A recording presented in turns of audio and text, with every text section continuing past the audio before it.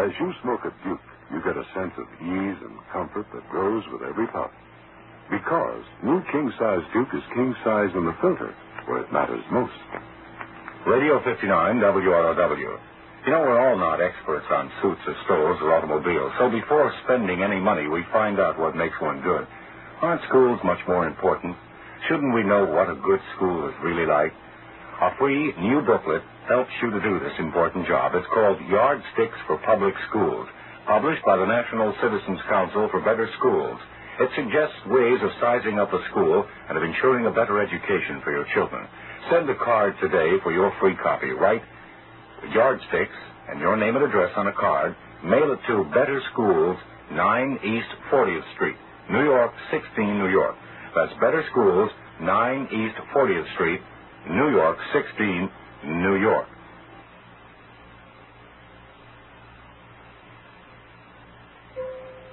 And now, another tale well calculated to keep you in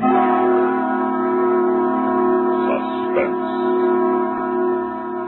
A story of murder with a motive for everyone. As in a moment we bring you The Thimble, a story by Eliezer Lipsky, adapted for radio by Alan Sloan. Talk about best-selling records. Here's a familiar tune about America's best-selling filter cigarette, Winston.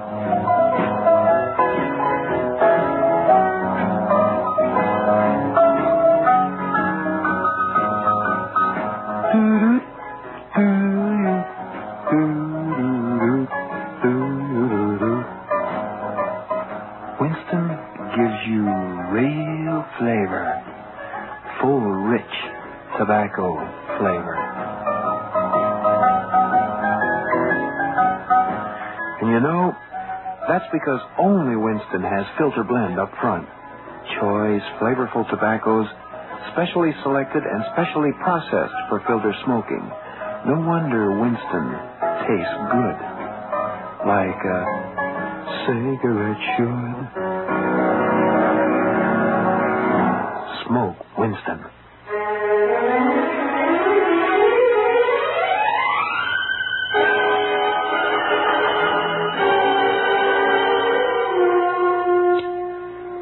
Yes, Miss Brady. Mr. Morgan? Yes. Miss Dennis O'Neill to see you. Did you ask Miss O'Neill to wait a few minutes? No, better yet, have her come back after lunch. Detective Russell and I are busy. Yes, sir. Dennis O'Neill. Now, where have I heard that name before, Joe? Morning paper. Daughter of the house painter who died yesterday. Oh, yeah, that's right. Heart attack, wasn't it? Yep. Where were we? Well, we... Please wait on her side. I'm sorry, Mr. Morgan. This young lady just forced her way in. The district attorney. It's all right, Miss Brady. It's Assistant DA, Miss O'Neill, and I'm he. Well, as long as you're in, won't you sit down? No, please. There's no time. You must hurry. Who's this man? Detective Joe Russell. Detectives, police, won't somebody do something? They're going to bury her in 2 hours. Bury who, Miss O'Neill? Bury my mother. If the funeral's in 2 hours, shouldn't you be there? No. You must listen to me. They wouldn't listen to me if they listened to me. What is it you want to tell me, Miss O'Neill? My mother was murdered. She was poisoned. Why do you say that? Because my mother's heart was as strong as yours. She was murdered. And he signed the death certificate himself, and when I demanded an autopsy, he refused. Who is he? Oh, don't you know? Everybody knows. Everybody in the world knows that they were more than doctor and patient. Everybody knows. Doctor who, Miss O'Neill? Dr. Charles Cypress. Yes, I've heard of Dr. Cypress. Isn't he a reputable doctor? Oh, yes, he's reputable. But he poisoned my mother. Now, Miss O'Neill, why would Dr. Cypress want to poison your mother? Her will. She made him her executor. She left her art collection to him. He was tired of her and he wanted her money. Miss, how old are you? I'm 23. Why didn't your mother leave her collection to you? Me? Yes, ma'am. You're over age. I should think... You must know. Everybody knows. Don't you know about me? Know what, miss? I'm insane. You say Dr. Cypress refused an autopsy? Yes, he flatly refused. Mm-hmm. Where is the funeral, Miss O'Neill? Waterside Parlor, 2 o'clock. Everybody will be there. But I'll know she was poisoned. All right, we'll take you there.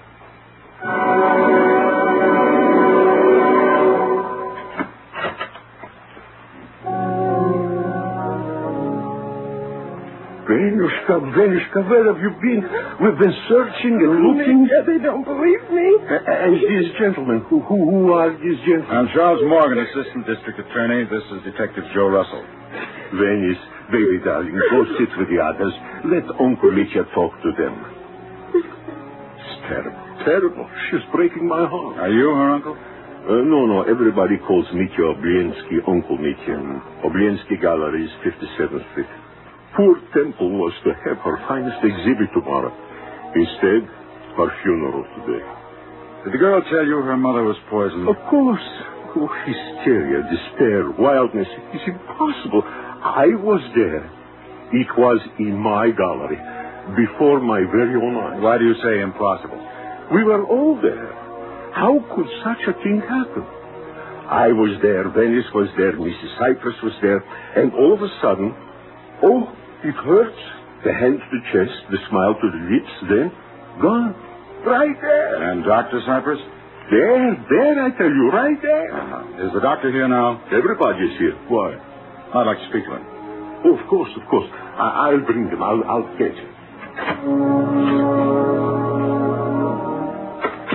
You want a motive? Obolensky has one. Oh, how so? Guy handled the artist's stuff. Like stamps and collectors. Fewer of an issue of stamps, the more value. Fewer of a painter's work, ditto. No more O'Neill, no more O'Neills. Joe, you're a ghoul.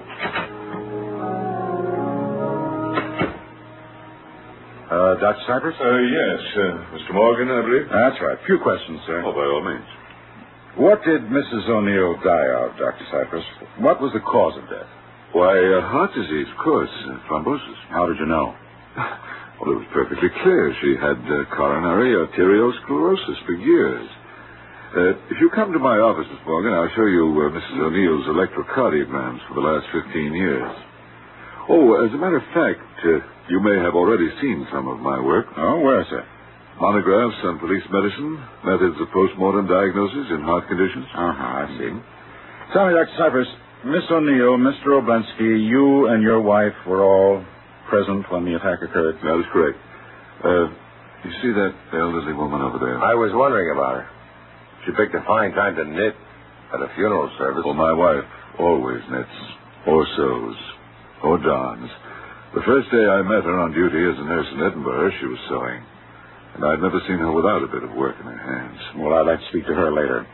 I'd also like to accept your offer, Doctor. Sir? I want to see those electrocardiograms. Oh, yes, of course. It's very kind of you to be doing this for Venice. Makes her feel much better. Now, if you'll excuse me, I'd like to see if I can persuade her to take a sedative.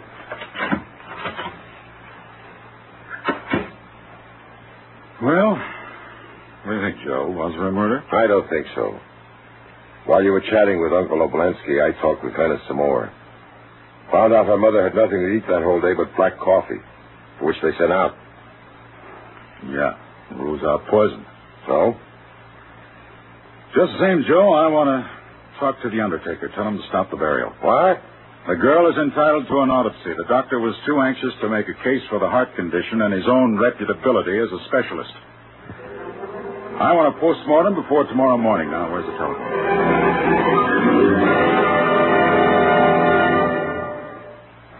In just a moment, we will return for the second act of Suspense. Hola, amigo. You want to know about stereo phonographs? Listen to my last bullfight on ordinary stereo. Ale. But now, Columbia Stereo 1.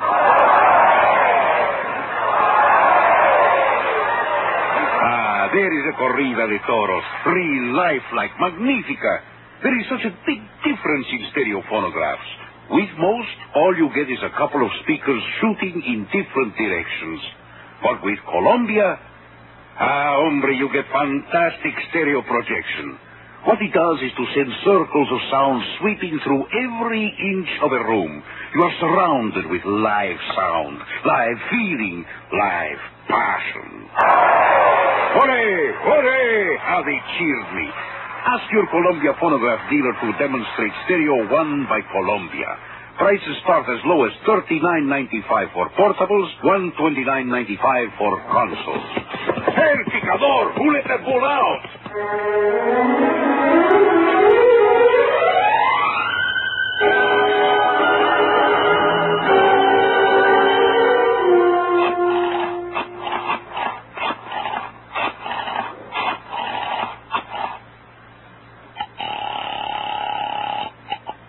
Hello. Dr. Wyman? Speaking. Doctor, I want you to arrange to secure the body of a woman for an autopsy. Temple O'Neill, age 55. Great painter.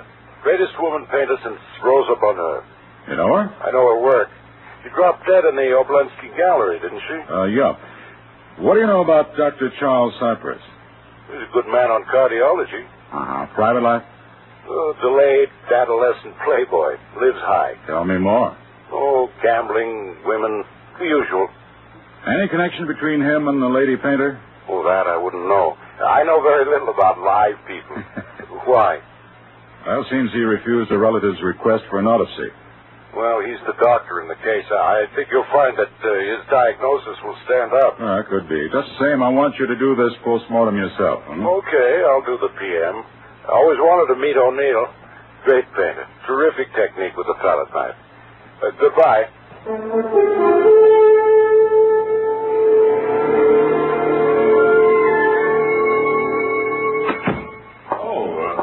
McCormick, I see you've come to see the child. Yes, Doctor. Yes, I have. All right, fine.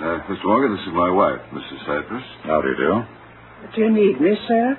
I'll just sit with the poor girl a bit. Oh, Dr. Cypress has given her a sedative, Mrs. Cypress. I'd like you to stay. I'll do that, sir. Just in a mind if I get on with my sewing. Not at all. I understand you carry it with you wherever you go. Well, wouldn't have been me if I didn't. They say something was wrong with me without a bit of sewing in my hand. Here are Mrs. O'Neill's charts. Oh, yeah. Mm-hmm. Now, I see you have them in chronological order. Mm-hmm. Do you understand them? Well, frankly, sir, I only know that an electrocardiogram gives a symbolic representation of the functioning of the heart. Well put. Now, this line here, the spikes made by the tracing pen are the systole, the domes, the diastole. Now, here you see a cardiogram taken after Mrs. O'Neill's first heart attack 12 years ago. Mm-hmm. You can see the variation, Mr. Morgan. Here. Mm-hmm. I'm right here. Here, this looks like another severe attack. Well, you have a very good eye, Mr. Morgan. They ranged over a period of 12 years. Yes.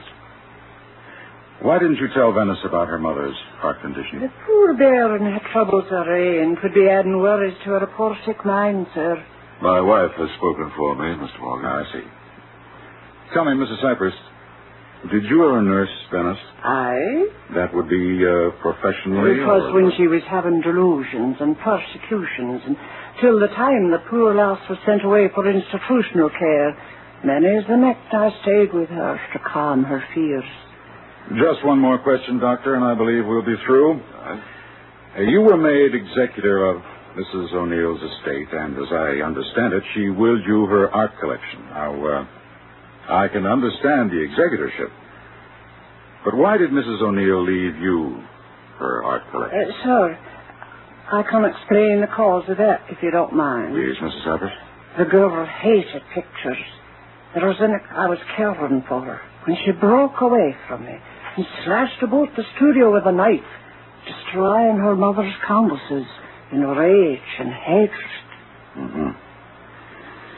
All right, I think I've taken up enough of your time, but I may have to call upon you for grand jury appearances. I'll want to go over the material I discussed with you today. You'll hear from me.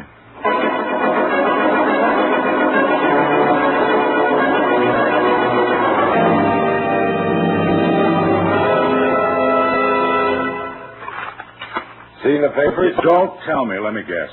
D.A. false funeral, foul play fear. Artist funeral is called off by district attorney. Autopsy ordered and mystery death. Okay, Joe, you made your point. What are you going to do? Well, grand jury sits at 3. I'm going to have all the witnesses in here one by one before we go in. And you and I are going to go over their stories right up to the last minute. Because if Dr. Weinman doesn't come up with something, we're liable to end up with nothing.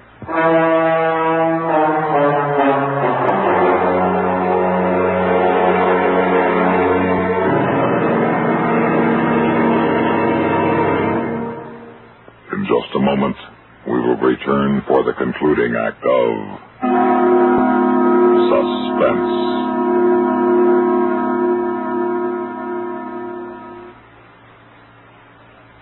Welcome, recording star Mel Torme. It's terrible trying to sing with a bad cold. So I always take 4-way cold tablets to relieve cold miseries fast. Good idea.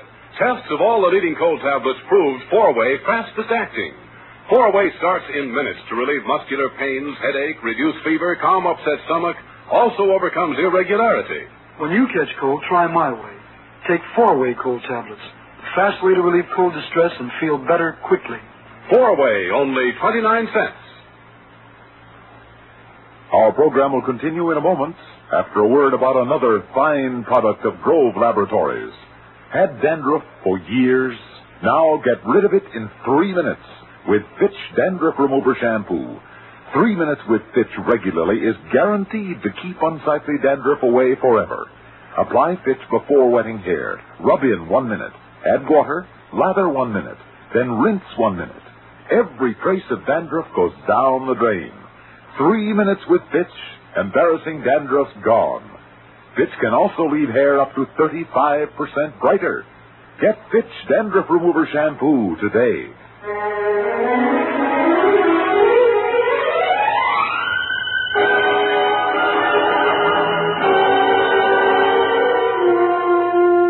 Everybody outside, Joe? Except Dr. Weinman. He said he'd be a little late. How come? I was telling him about the job you made me do calling off the ceremonies. I was telling him how Mrs. Cypress went right on sewing, and he jumped like he'd been shot. Did he say anything? Just mumbled. All right, we'll stall till he gets here. Look, I'll tell you what. Let's talk to Uncle Mitya Oblinsky. I want to get the time element of this straight. Sure. Mr. Mitya Oblinsky. Yes, Mr. Morgan. What is it, Mr. Morgan? Mr. Oblinsky, I merely want to clarify one item. The time. Checking your statements, I find that you are the only person who was certain of the exact time Mrs. O'Neill put her hand to her chest and said that... Oh, it hurts. Yeah. Again, so little a smile, then gone. How I know it is 7 minutes to 11? Yeah, that's what I want to know. Very simple. We are hanging portrait of a girl in blue. Yeah, go on. No, wait. Who's we? The doctor is on the ladder. He holds actually the picture. On the floor, myself, standing to one side. Next to me, Venice. Right in front of the picture, Temple O'Neill. Next to her, Mrs. Cypress. What was she there for? With her needle and thread, perhaps a hanging has to be moved, a stitch here, a stitch there. Yeah, that's what she said. Go on. In fact, not just 5 minutes before, she has sewed a tear in some velvet surrounding a little abstraction. Very handy to have around, a needlewoman, no? Yeah, the time, Mr. Oblinsky. How do you know the time? Very simple. When Mrs. Cypress dropped her thimble... Yeah, go on. Well, just as we get the blue girl properly hung, she drops the thimble. I get on my knees to pick it up from under the table. I look across the room as I come out from the table under, and I look at the clock. 7 minutes to 11. And at that moment, Mrs. O'Neill died. Precisely. As I'm going on my hands and knees after the thimble, she is stricken. Okay, thank you. Please wait outside with the others. Mr. Morgan, Doc Wyman's here. The grand jury's ready. Look, ask him for a few more minutes, Grace, huh? Morning, Doctor. What do you got? Dr. Cypress was right. Mrs. O'Neill had an advanced sclerotic condition of the heart area. It was entirely proper for her physician to infer that death had been caused by coronary occlusion.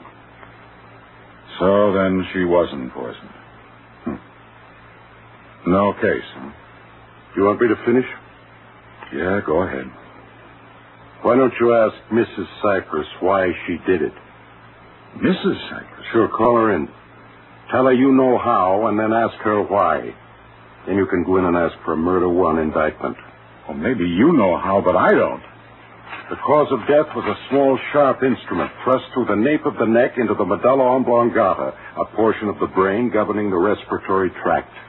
How do you know that? I found the instrument lodged in the brain. It was a needle. When Russell told me the old girl had a habit, a compulsion, habit of sewing all the time. Listen to this, Joe. There, Doctor.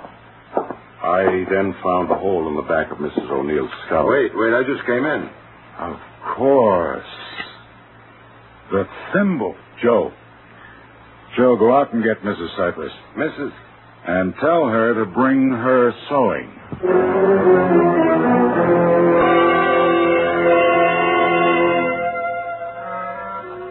Mrs. Cypress, you sewed some of the black velvet, didn't you? Oh, yes, sir. Frame in the picture, yes. And velvet is soft. Very soft, sir. Would you need a thimble for that? No, sir. But you would need a thimble to force a heavy darning needle through human flesh. And as a nurse, you would know the medulla oblongata was one place such a thrust could cause instant death. And in your constant companion, your sewing kit, you could hide the weapon.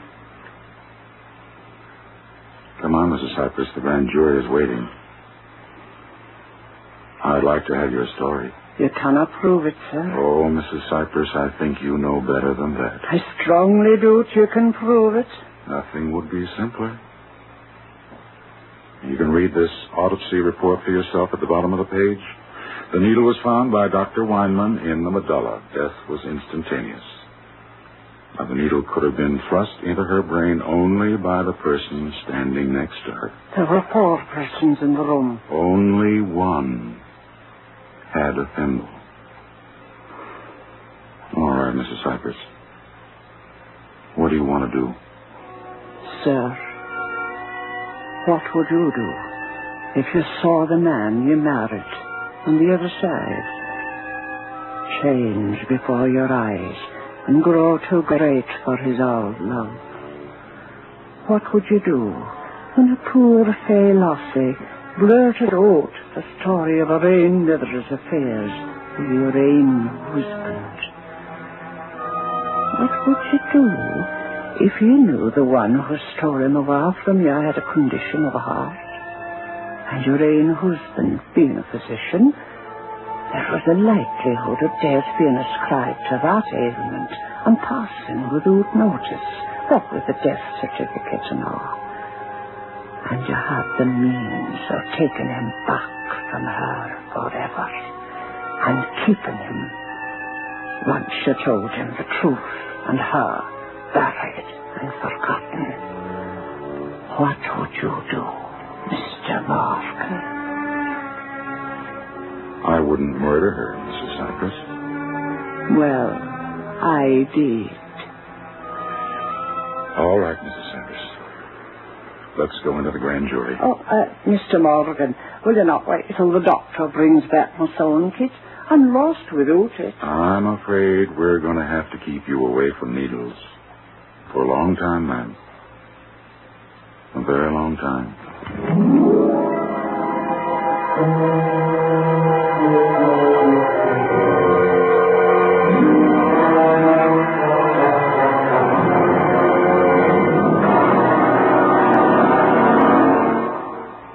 Suspense. You've been listening to The Thimble, a story by Eliezer Lipsky, written for Suspense by Alan Sloan. In a moment, the names of our players and a word about next week's story of Suspense.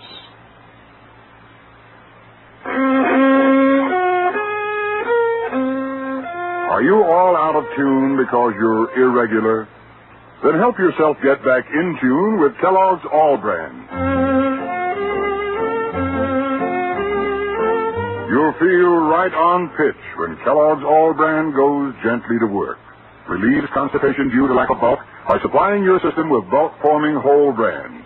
Yes, a daily bowl full of Kellogg's All Bran with milk helps put you right back in tune. The natural way. The good tasting way, too. Fact is, Kellogg's All-Bran is the one brand cereal that combines proved effectiveness with appetizing taste and crispness. It never gets mushy in milk. So remember, if constipation's a problem, gentle it away, as millions do, with Kellogg's All-Bran.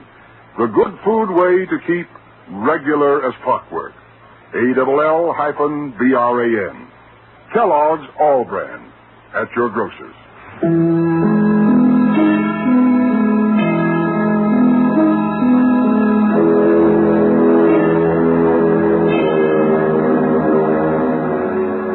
Heard in tonight's story were Whitfield Connor, Cary Grant, Paul McGrath, Joe DeSantis, Danny Ocko, Maurice Tarplin, Ruth Tobin, and Jane Rose. Listen again next week when we return with the classic story of nature's imbalance. On one side, the frightful Ormicidae doralini ants, and on the other, a man who knew no fear. The story, Leiningen versus the Ants. Another tale well calculated to keep you in suspense. On CBS Radio.